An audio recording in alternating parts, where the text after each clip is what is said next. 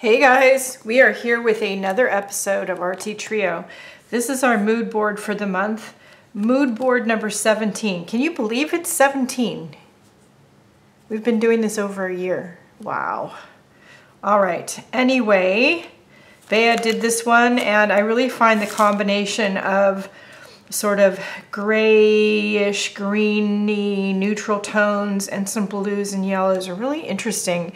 As usual, of course, because I do consider myself primarily a painter, I picked out paint colors. And then, like the rest of you, I'm sure, you have a bin of scrap paper and collage things because we do mixed media that seem to just never get put away.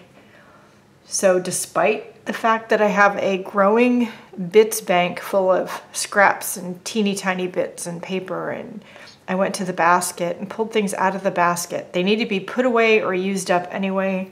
So I thought we'd do a combination of paint, maybe some ink, papers. I've found some die cuts. I found some tissue, pattern paper, and these two little packs of botanical stickers and things. So I don't know where we're going. As usual, I have absolutely no plan. We are going to start off with gluing this over here so I have it handy and I don't lose it. Then we're going to get started doing something I think on this black background and using the black as one of the paper as one of our colors. So let me fast forward through my process and we'll see where we get, and I'll be back.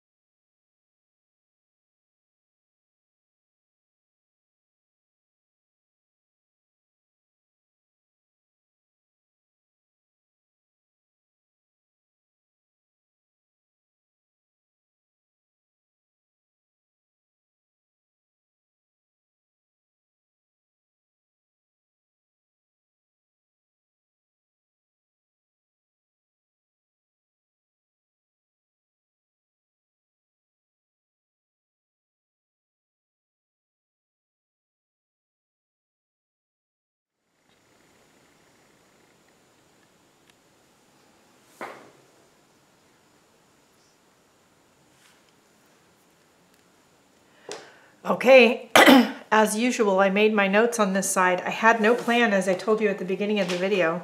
I thought this was going to go somewhere else, and it didn't, and this is what came out. Is it my best work? But I do like what happened. So it's pretty interesting. And it was fun to play with the paint and the collage and the pens and the ink and those things that don't get out nearly often enough. Anyway, I'd love to see you experiment with this month's mood board, and I'd love to see the unexpected places that it takes you. If you decide to do that, I would love to have you tag me in the post or the video. The best place to do that is in the Artsy Trio Facebook group, the link for which is in the video description, along with the other 2 videos from my other 2 teachers, Mike Deacon and Bea Grob. And let's see what they did with it this month. I'm sure it looks nothing like mine. It usually doesn't. My videos with the mood boards usually go off into left field somewhere. This one did too. I mean, again, I like it, but I didn't, Not sure where she came from, but okay. All right, that's it for this week. I hope that you guys get something interesting out of this, that it gives you the freedom to experiment and to just go with it. And if it works, it works. And if it doesn't, it doesn't. Just close the book and put it on the shelf and you're good to go. On to the next one. That's it for right now. Leave any questions, comments, or concerns down below. If you do create something and you do just decide to take my advice and go with the flow and see where it takes you, again, I'd love to have you tag me in the post over in the Artsy Trio Facebook group. If you make a video on it, do let me know that you do that. I will go watch it. And the most important thing, go out and have a great day. Do something nice for yourself because you deserve it, and I'll see you later. Bye, guys.